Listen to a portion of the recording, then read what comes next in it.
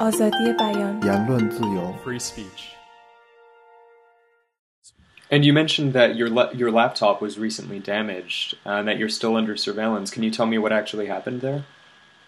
Well, I've been attacked by a malware, a very sophisticated version of the malware, apparently, that the authorities in the region have been using against individuals, which allow the authorities to gain an illegal access to someone's emails and computer.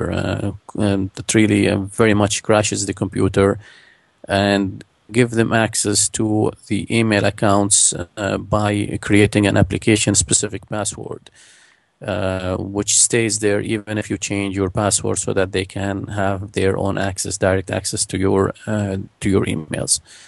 I know that my activities, my online activities, and my phones are monitored for quite a long time, and that was also confirmed during our trial, that they were really, monitoring my phone and my activities, and I could tell that they are doing that still.